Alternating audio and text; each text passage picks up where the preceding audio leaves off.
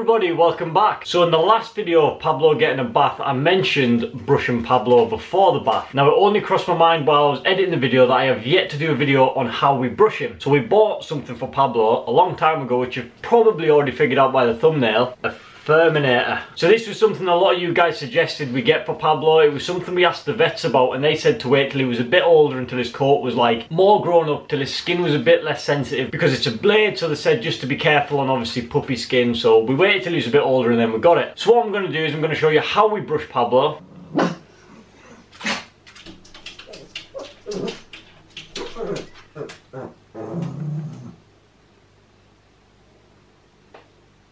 I'll give you some little tips and stuff like this while we go along, just to kind of, so you guys understand how we do it and give you ideas on how you can do it. I am not sponsored by Furminator. This was something that all of you guys recommended me to get, and I went and got one and they are brilliant. So what you'll need to brush your pug is Furminator and then something to put hair in. I've opted for a tub this time. You can use a plastic bag, a poop bag, anything you want, as long as you can put hair in it and it's easy to put stuff into it. And then the last thing you need obviously is a dog.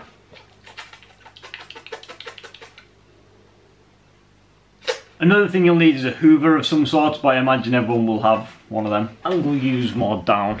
So you want to get your tub or your thing, whatever it is, beside you, nice and close to you. So what I like to do is I like to get Pablo in between my legs and just keep a hold of him, because otherwise he's going to be squiggling. So come here, fella. There we go. So I kind of just trap him in here like this. Not too hard, obviously you don't want to squeeze him, but I've just kind of got my knees pressed against him. And then with the brush, you want to go with the hair, not against it. So we just hook, so I just get him here, hold my hand underneath his belly to kind of keep him into me. And then just go down his back, like so.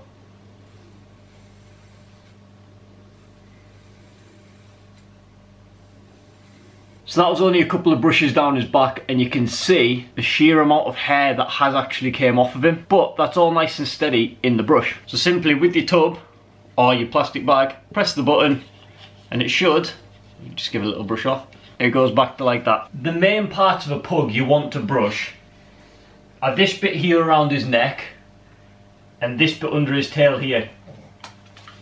Now the bit on his tail is the bit he doesn't like, but this is where kind of the most of the hair kind of pours out excessively. And what I would recommend is doing it in an enclosed area, because although the Furminator does catch up most of the hairs, a lot of hairs still do pour out over the floor. So I'm doing it in the kitchen, closed off, the gate's closed there. So once we've done with the Furminator, so it kind of keeps all the hairs in here, then we can just clean the floor once afterwards. It's not like all over the carpet and embedded in. You want it on a surface which is nice and easy to get the hair off. So do it on a hard floor rather than a carpet, but if you haven't got a hard floor, then obviously just restrain it to a small area. Let's get going. So when doing the tail, don't just go through.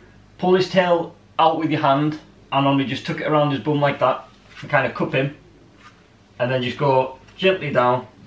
Obviously you can see he's hard to hold on to, so if you do have two people, then someone just hold him and the other person brush, because it's not easy by yourself. Whatever way you manage to get to hold him, just keep him there as long as possible and do as much as you can.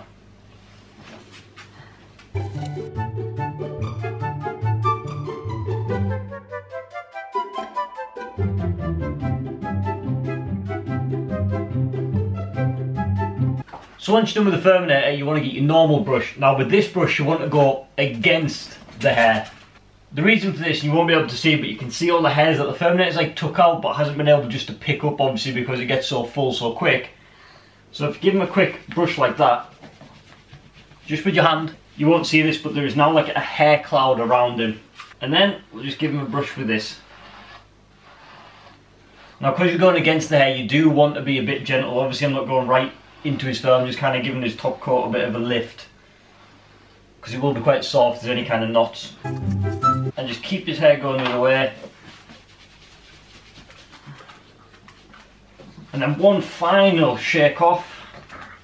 By this point you're getting very active. And then we remove the dog from the room, and that's him all brushed. I'd recommend him putting some like easy, clean, easy white pants on, or pants that are going to go in the wash. Normally, I opt for like sport shorts because the hair just wipes straight off them and you can just wipe it straight off your leg and you don't have to worry about it. But as you can see, I've done it in jeans today, which these are going to go in the wash, so it doesn't matter because they're going to get clean anyways. But just look at these. So this is the kind of state you can expect to be in. Obviously the Furminator does a good job, but this is all from just brushing him, because these didn't have nowhere near as much hair on them before. The floor as well was also clean, but as you can tell, there is hairs everywhere. I don't think there's a way of physically being able to do it without getting hair on yourself and all over the floor. I just don't think it's possible. The hair pours out of them. Now I'll show you how much hair came out of Pablo today. Now bearing in mind we brushed him yesterday and bathed him, so this is kind of what you can expect on how much a pug does shed its fur. So that's all the hair that came out of Pablo. As you can see, it was like almost full of this little tub. Now the reason you put it in a tub is because you can literally just rinse that out, use it again. If you put it in a plastic bag, put it straight in the bin. You can just tip the tub into the bin.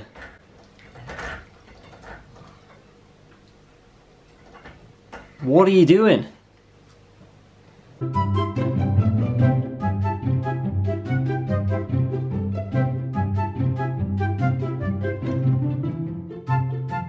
His hair's soon full up the hoover though. We have got a normal hoover, but this one just sits in the kitchen purely just to get Pablo's hair off the floor. It is like an animal specific design one. I don't know what the difference really is, but we bought it. It works fine, and we kind of can keep his hair isolated in the kitchen as much as possible. Hope you guys find this information helpful and useful if you've got a pug, or if you plan to get a pug, to kind of see what extent they do shed at. So a question I've been asked quite a lot is, how often should you brush your dog? Now we didn't brush him particularly often. We were normally brushing him maybe once a week, sort of like giving him a big brush at the end of the week. But we weren't particularly bothered about the amount of hairs we were getting on our clothes and stuff. We were quite happy with it. We're going to be now brushing him every night. But if we brush him once a night, it won't be anywhere near as much as how we brushed him today. We'll just kind of give his coat a quick once over every night just to pull them loose hairs out. And he should be fine. You can do it anywhere between once a week and once a day. Experiment when's best for you, you know, depending on how work is and stuff like this. You might just want to do it twice a week, do it 7 times a week. It's kind of up to you, and pugs will obviously shed at different rates. So work out how much yours is shedding, how bad it is, and then fit it accordingly. Hope you guys enjoyed this video, and if you did, then do drop a like on the video. If you're new to the channel and want to see more information on pugs, then do hit that subscribe button. And as always guys, peace out.